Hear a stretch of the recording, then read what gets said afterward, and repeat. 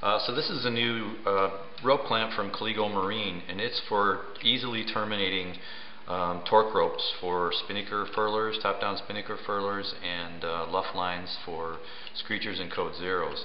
You can see it's made of two pieces here that are held together by 4 bolts, 2 on each side, with heads that are countersunk in to help with protrusion. And then it's got 8 screws, 4 on each side, that actually screw right into the line. And what that does, and we'll put the clamp on here in a second, I'll show you, but this clamps the 2 lines together relatively tightly. Then when you drive these other 4 screws into each side, what that does is it expands the rope into the clamp. So it makes the clamping force even higher. And then of course when you get to really high loads, the screws will actually hold the line from slipping out of the clamp also. But it works pretty well. We have this in 3 sizes now, for 3 to 6 millimeter line, for 9 to 11 millimeter line, and for 12 to 15 millimeter lines.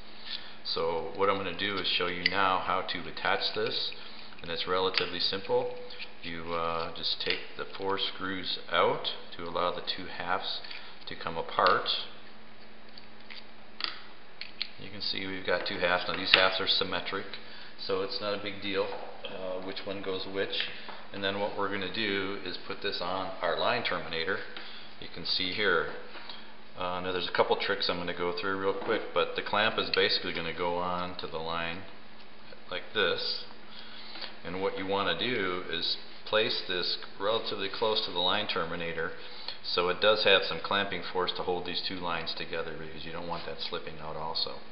Now you can pop this in. This is our 9 millimeter torque line, so it goes in relatively easy. There is one little trick that I want to show you to make this a little bit easier to install. You can take a pair of pliers, or channel locks in this case, squeeze this line together where the clamp's going to go on, and that's going to form an oval. It's going to make the round rope into an oval. All the torque rope really that's out there is pretty stiff stuff, so it can be manipulated slightly, which makes it easy to do things like this. So what we're going to do now is slide this rope clamp onto the line.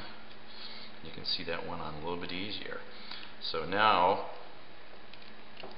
we're going to take and maneuver this clamp into the right position, and this is where one of the tougher things to do here is to get it to come together, especially when it's close. But again, it's all about the tools, right?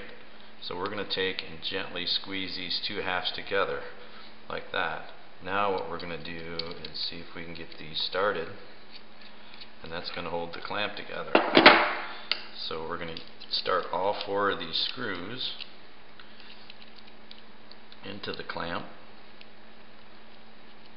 to its opposite side. And again, we're having a little bit of trouble getting that started, so again, it's all about the tools. So we're going to squeeze this together, and that's going to allow us to start that screw. And once we get it started, then we're going to put the other 2 in the other side. Now it's very easy to see how these go in. There's a countersunk head there, again, to help with protrusions. So now that I've got all 4 screws started, I'm going to take my handy driver and do this the easy way.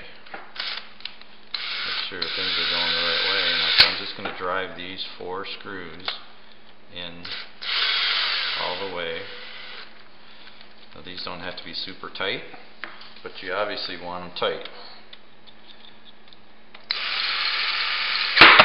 So I'm going to drive all 4 of these in like this. Then you can see the 2 pieces of the clamp are all together. We still have our 8 screws that that we're going to drive into the line. Now the way this is designed, for this piece of the line, we've got these 4 screws, and you can see they alternate from side to side. So that maximizes that expansion I was talking about earlier. So what you do, and it doesn't matter which one you start with, you're just going to drive it in, and they get a little bit tight at the end. That's exactly what you want.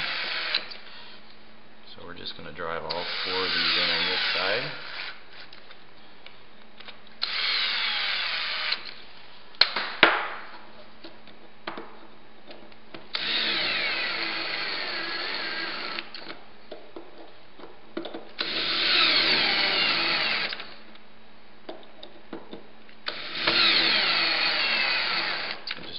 until the head is seated. And see how that head is seated.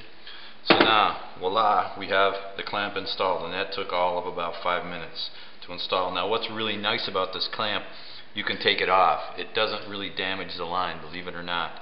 So when we put our torque ropes together, we leave a tail here about 3 inches on each side, each end. So you can actually adjust the length. That's one of the really nice things about this clamp. You can stick it on the boat. If your length is off slightly, you can change that and fix it and optimize your rope length for your hoist length. So that's it, the Colligo rope clamp. Again, it's in 3 sizes, available on our website or through retailers pretty much around the world. I'm John Frana. This is Colligo Marine. Thanks.